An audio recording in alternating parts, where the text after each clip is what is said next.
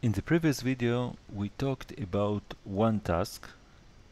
In this video, we are performing the same but working with two tasks. The include statements didn't change. We have the same include statements. Those tasks are very similar. Both of them are printing 5 lines to the screen. And inside main, we have beginning, end, and two task creation. Please note that they have relative pointers, of course. They don't pass anything, they don't have handlers, and they have the same priority. And here we will examine in which sequence those tasks are performed regarding to themselves and to the main function. Let's run it.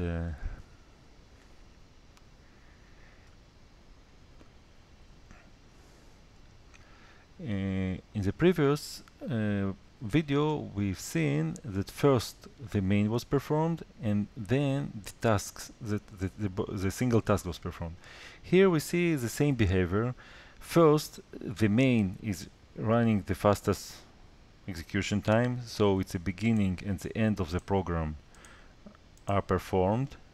And then task 1 and task 2 are performed sequentially in parallel. First the first statement of task 1, then the first statement of task 2. The first statement of task 1, the first statement of task 2. But please note that here in the second statement task 2 had the lead. Because from some reason in the operating system, because they have the same priority, the operating system will decide which task will run first. And you see that in those two sequences, task 1 had the lead, but here operating system had to could perform task 2 before task 1. It goes and changing arbitrarily. If we want to change it, we can kill the program, and we can define the priority of task 1, for example 2. That means the task 1 has a higher priority, because task 1 have to be initiated first, and then only if we have enough memory space,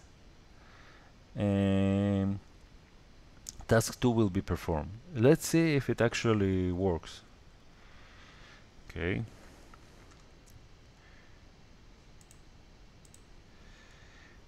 You see here main was performed first, and here, here, here, here, and here, task 1 always performs, have a lead in the performing, because its priority is higher.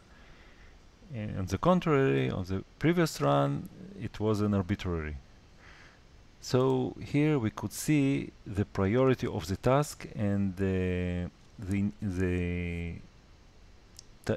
type of initiation, but still, regarding the priority of the task, main was performed at the beginning.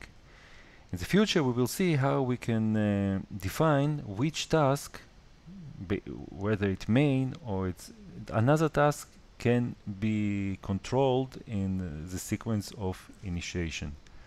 Thank you.